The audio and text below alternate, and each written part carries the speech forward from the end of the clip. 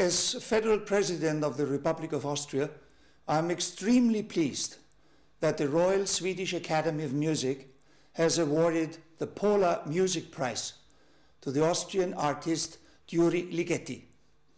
Mr. Ligeti is one of the great contemporary composers who have in a unique way captured the full range of multifaceted musical traditions in his work.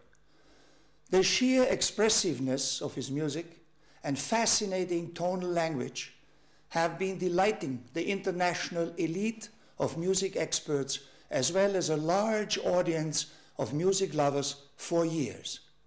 Stockholm stands out on his artistic path as a city where he lived and dedicated himself to his art, and it is the city which now honors him for his musical achievements.